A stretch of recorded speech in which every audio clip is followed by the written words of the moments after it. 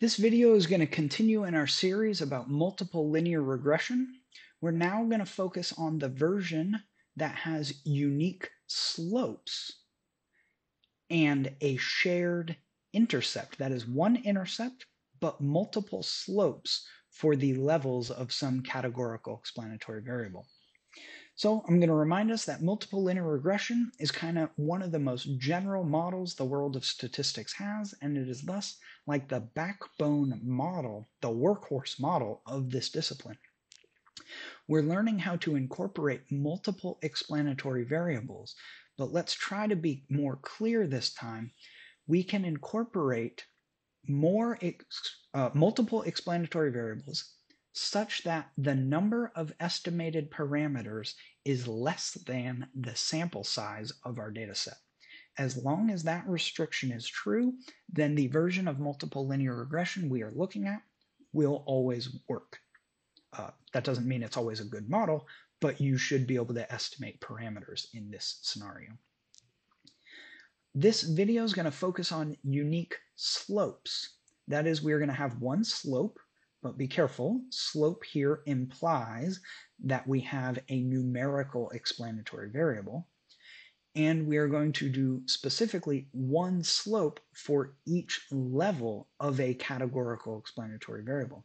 So that is, there's going to be one slope for each level of a categorical explanatory variable, where these slopes for each level are across some numerical explanatory variable, because you don't get a slope if it's not across or with respect to some numerical variable. You can't have slopes on non-numerical variables. We just call those offsets or intercepts. So we're going to get one slope for each level of a categorical explanatory variable. We'll start with a picture to motivate the idea, and then we will end with an example in R.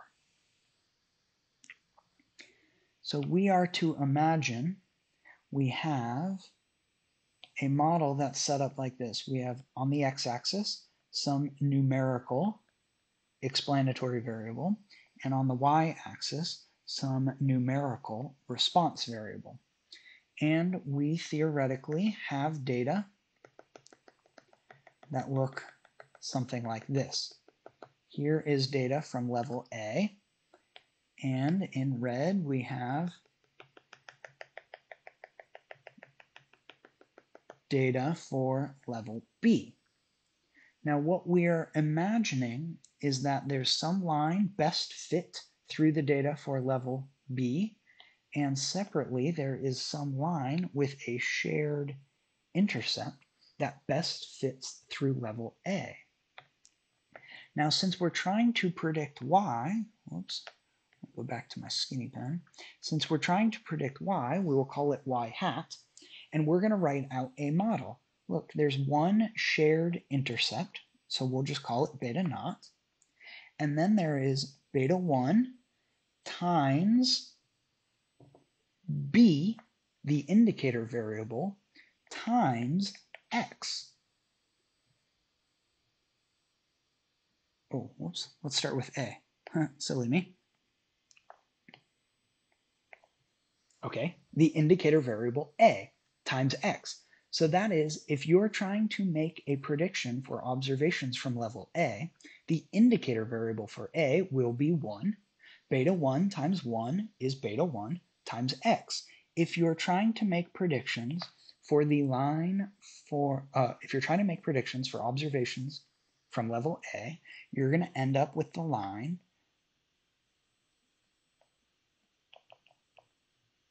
that looks like this.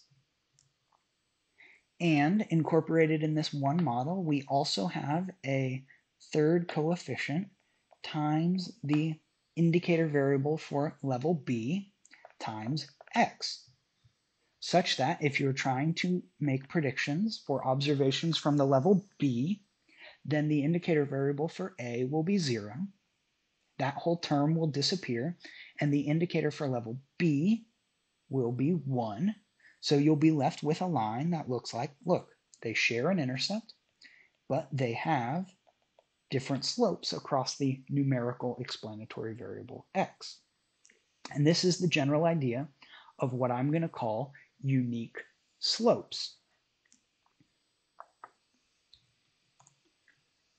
In R, it's not going to be terribly difficult for us to fit this if you've been following along and understanding the basic models that we've kind of built up to get to this point.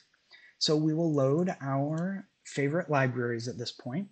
I'm going to continue to use the dataset finches, which measures finches' various characteristics across different islands from the Galapagos. And we're going to start by the basic model where we're going to use the numerical explanatory variable middle toe length to explain beak width. But now we're going to try to incorporate the categorical explanatory variable to build upon the model we see in front of us, such that we can have one line for each level of the categorical explanatory variable island, where in this case we're going to force all of the lines to share an intercept. I'm not suggesting that's the best model we could fit for these data. I'm just showing us that this is, in the steps towards the most general of models, one of the options.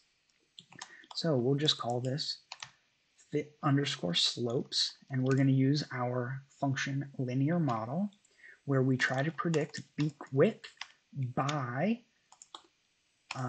island interacted with middle toe length. And all of this will come from the dataset df.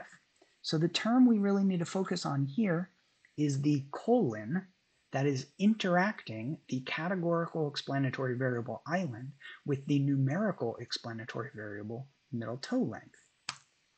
R has no problem fitting this model with relative ease for us. And if we look at the variable we just created, beta slopes, you can see there is 4 terms in it. Let's see if we can write out this model as we go. We're trying to predict beak width using beta 1, that is the intercept shared across all of these lines, so it is always present in our data set, plus, and then we have beta 2 times Floriana, and that is an indicator variable for finches that come from the island Floriana, times middle toe length. That is, if we're going to try to make predictions for finches from the island Floriana, Floriana will take on a 1, and we'll get a unique slope across middle toe length for finches from the island Floriana.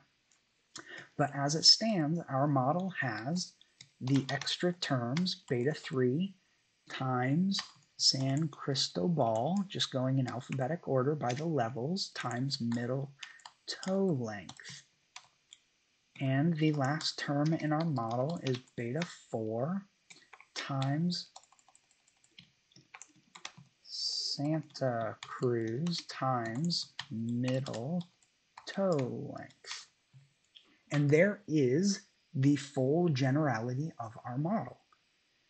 Beta 1, the intercept, is here. Negative doesn't quite make sense in this context. That's okay. That doesn't necessarily mean this model is bad. Here is the unique slope across middle toe length for finches from the island Floriana.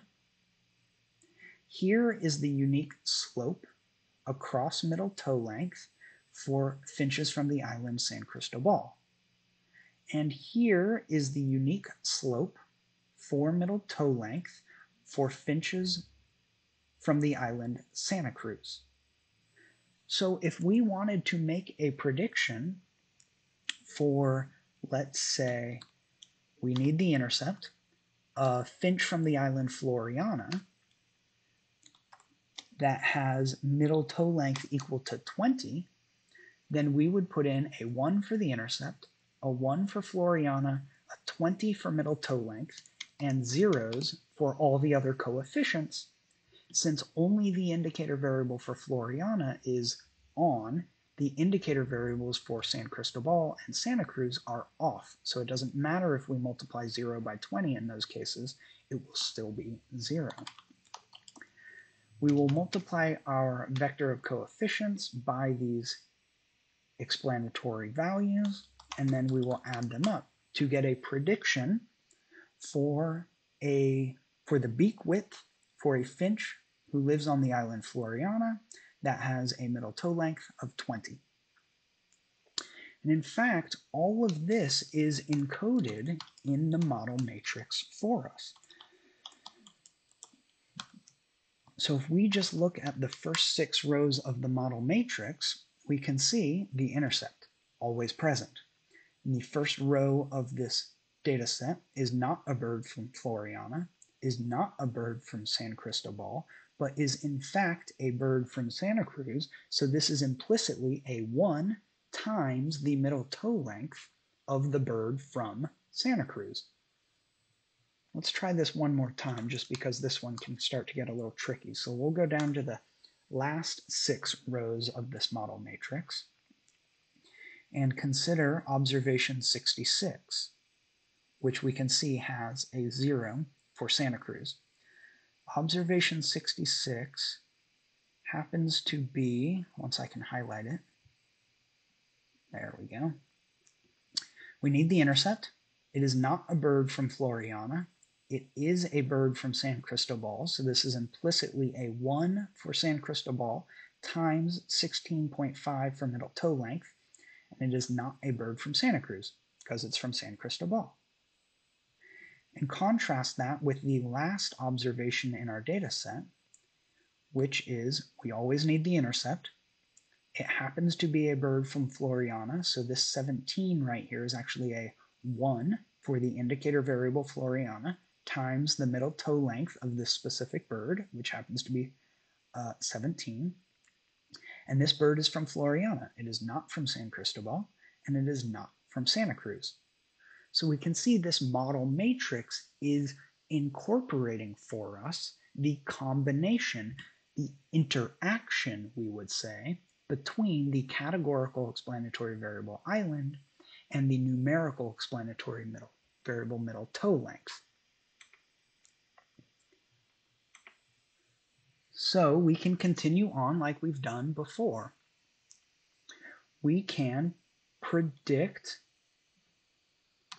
y hat by applying a function to the model matrix X, specifically down the rows, and we will apply the function that takes a row and adds our coefficients times that specific row, and we are going to insert this prediction back into our original data frame. Even if y hat doesn't live in our data frame, this syntax will create the new column and push it into that data frame for us. And if you spell apply right, this should work. There it goes. And now we can finally make a plot that represents the model we have just put together, where middle toe length is on the x-axis, beak width is on the y-axis. We will color the points by island. We're going to add the points themselves, and we will add line where we put onto the y-axis our predictions y hat. And I know it's hard to see here, but I promise you this is the plot where when middle toe length is all the way over here equal to 0, all of these lines, one for each island, share a intercept. Now let me see if I can convince you that the slopes are different. Look, 0.95 is really close to 1, but is not equal to 1. And 0.97 is really close to 0.95, which is really close to 1. But again, these are different slopes across the numerical explanatory variable middle toe length, even if it's hard to see to the naked eye.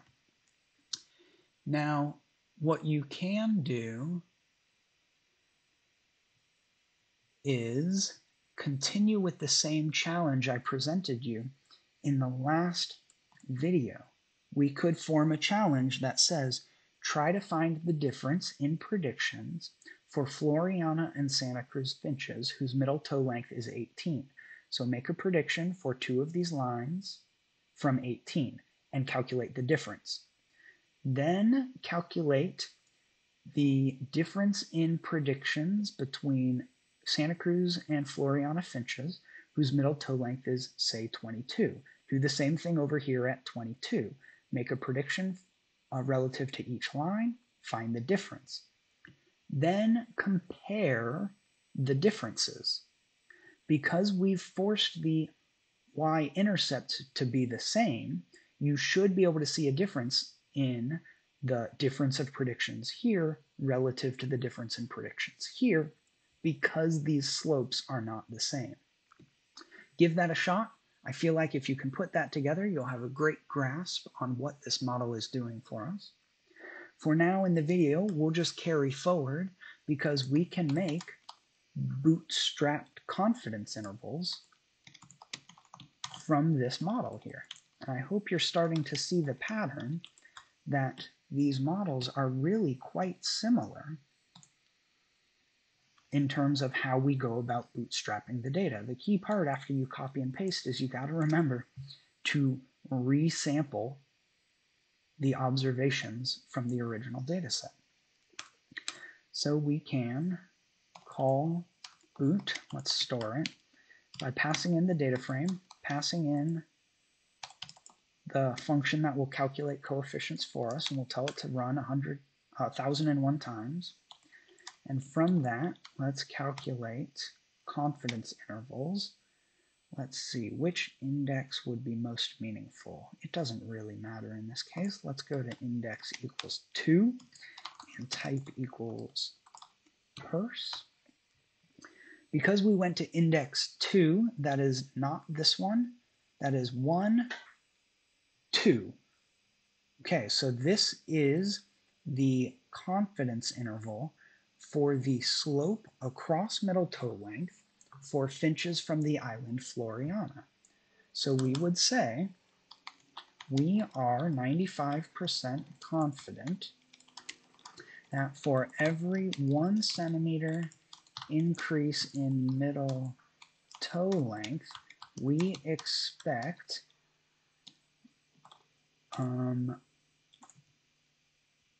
the beak width of finches on the island Floriana to increase by between 0.63 and 1.22 centimeters.